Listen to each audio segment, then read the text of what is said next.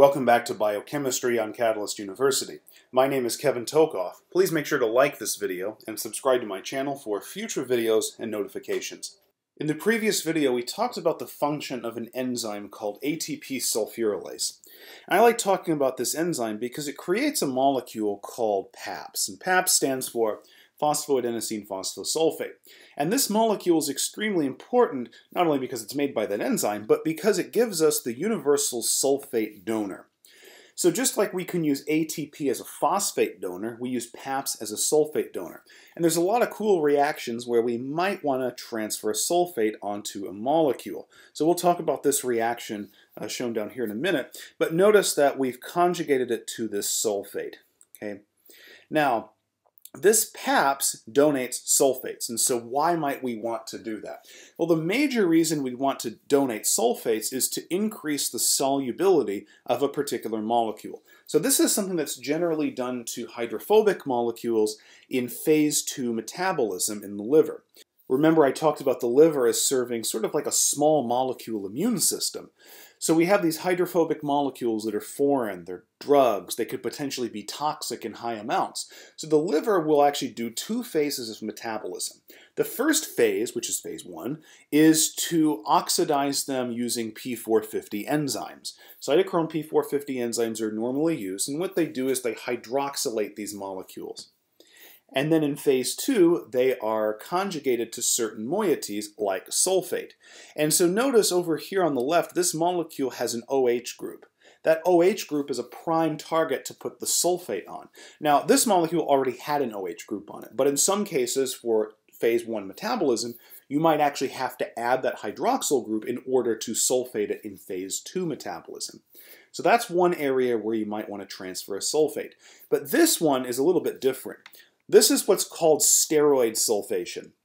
Recall that steroids are derivatives of cholesterol, and they're generally different hormones. We're going to look at two in particular here. One is DHEA. This stands for dehydroepiandrosterone, and the other is another one down here called estrone. Estrone is an estrogen. It's not the common one. The common one is estradiol, but women in particular also make estrone. And it turns out that both of these, DHEA and estrone, can be sulfated. So before we get into why that might occur, let's actually talk about the reactions that deal with transferring the sulfate and then subsequent removal if that's necessary. So over here on the left side at the bottom, this is actually DHEA. This is dehydroepiandrosterone. It's a very weak androgen. It's nowhere near as strong of an androgen as testosterone, but it actually can serve as a reservoir of steroids from which we can make testosterone. Notice we can convert DHEA into androstenedione. Then androstenedione can be converted to testosterone. So it's just two reactions versus having to do it all the way from scratch with cholesterol. Okay, so this is DHEA. We can actually use an enzyme called steroid sulfotransferase. This is the common name of the enzyme. And it's going to use this PAPS to donate the sulfate onto this OH group. So the OH group is going to receive a sulfate. And that gets us this molecule over here, which is this one up here, DHEA sulfate, or if you want to say the full name, dehydroepiandrosterone sulfate. Now, yes, DHEA is hydrophobic. It's a steroid. Okay? It has all these carbon atoms, and even though it has these oxygens on it, and hydroxyl groups are extremely polar generally, because the vast majority of this molecule is carbon-based, it's an extremely hydrophobic molecule. So attaching the sulfate to it drastically changes its solubility. Okay?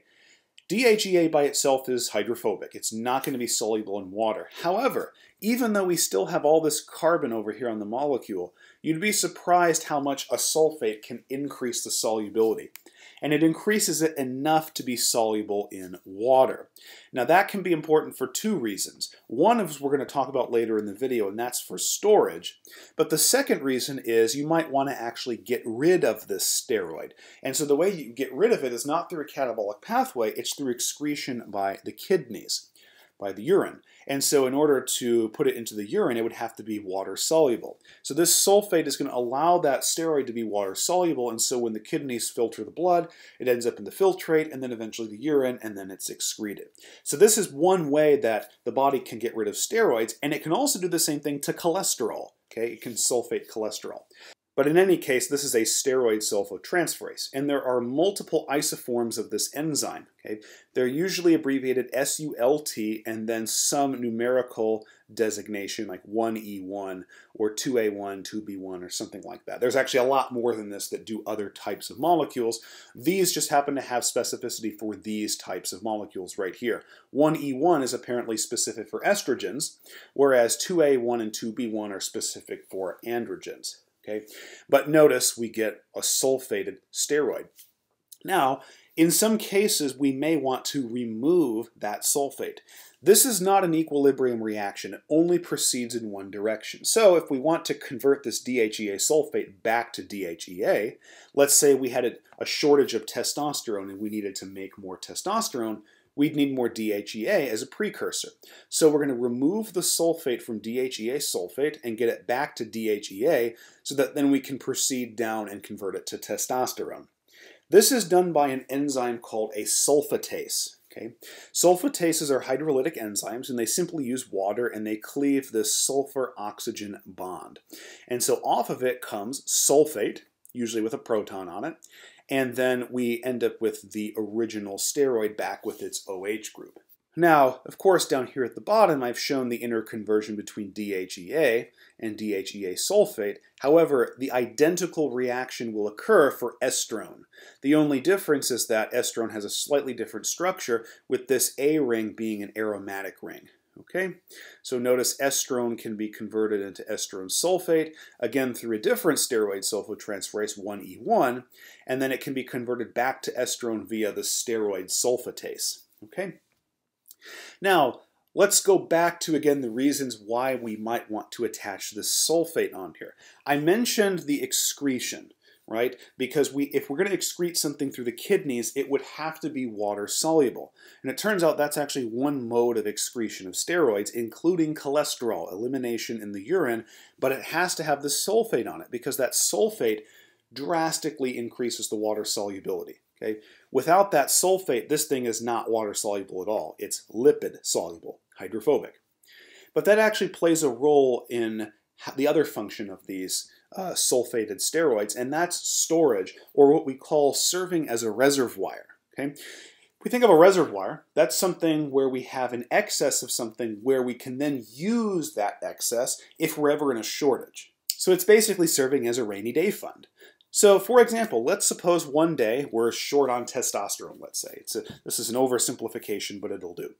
So if we're short on testosterone, negative feedback says we should make some more testosterone to bring our levels back up to baseline. Well, we're going to have some levels of DHEA sulfate just floating around, right? DHEA sulfate is not hormonally active. This sulfate pretty much prevents it from acting as a hormone, meaning it can't bind to the androgen receptor, okay? But it's just going to be floating around, and it's just there in case we need it. So that sulfatase is going to remove that sulfate and get us back to DHEA. And then, of course, that DHEA can go through this pathway of two enzymes, and that gets us to testosterone. Okay? And the same thing's true of estrone sulfate. Okay? Estrone sulfate is going to be a storage reservoir of estrogens.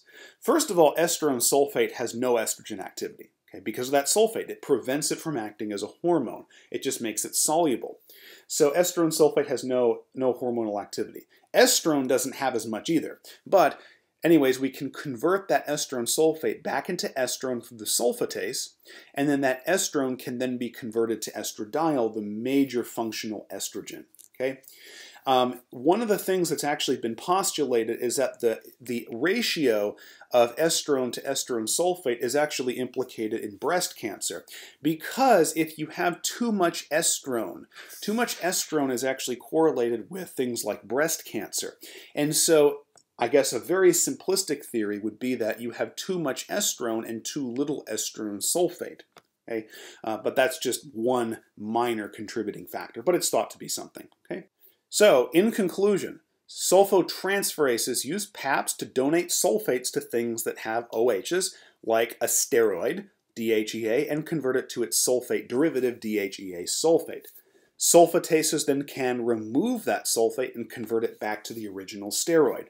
And the two major reasons why we might want to sulfate something would be, one, if we're trying to solubilize it for the purpose of excretion, because in order to be excreted by the kidneys, it would have to be water soluble. The second reason would be for a storage reservoir of that hormone. For example, DHEA sulfate can serve as a rainy day fund, a reservoir for DHEA when we're short on DHEA or testosterone, because that DHEA can be converted to testosterone. And of course, the same things are true for the estrogens, it just goes through a different pathway. Okay? Please make sure to like this video and subscribe to my channel for future videos and notifications. Thank you very much.